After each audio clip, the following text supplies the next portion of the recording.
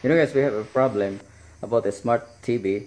We cannot mute the sound, and we have one of the experts here of the computer, and he is also an expert about the smart TV, and he's going to explain about this, how to mute the uh, the voice. Voice assistance. Yeah. So it's actually pretty easy. You just click the home button and Smart you go Hub, there. 2 items home. Then navigate to the triple lines, this one. That generally means more options, or something like that. You can see that in your phone, your tablets, your laptop, computer, any websites. That's a universal sign. If not triple lines, it's triple dots. It's the same. So we have apps, search. So what we need to do is we go to the settings and we click the settings. And we have all of this one. So as you can see, it's reading everything.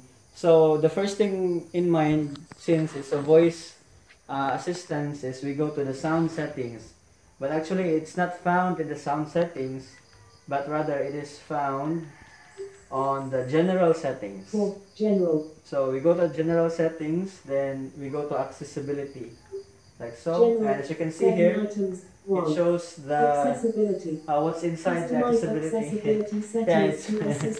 It's reading everything, so that's the problem.